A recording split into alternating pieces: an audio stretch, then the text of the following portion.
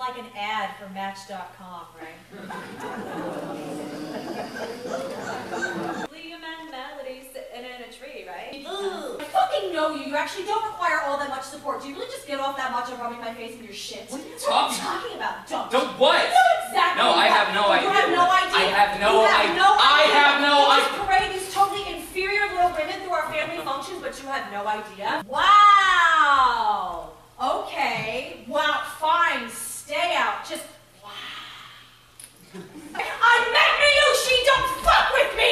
Inferior. Yes, Liam. Inferior. Do you not know what inferior means? I met Miyushi.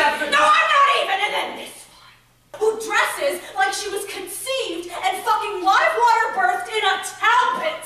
And I mean that. You would be so respectful, trying to do every movement perfectly to like honor every Native American that ever lived. But if you found yourself in the middle of a horror, I've seen you in the middle of a horror. You look like you want to fucking die. But you know what?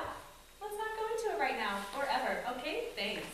Holy fucking, she mailed it to you? She mailed it to you? She didn't mail it. She FedExed it. FedEx!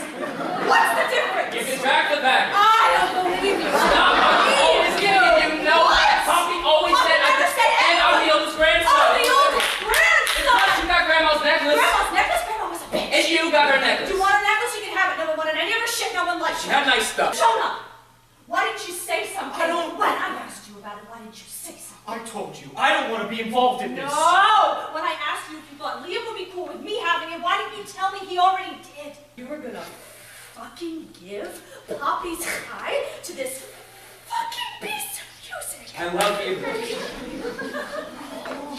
Hold the horses! What the fuck? You can't, Jonah, you can't. You want to talk about dead bodies over my dead body? Is she gonna support my dead grandfather's Holocaust Hebrew chai around her Christian cunt neck? Oh, my dead Jewish corpse! Is that going around her? You want to marry a non-Jew? Knock yourself out, have a great time, shakes to heaven, best wishes.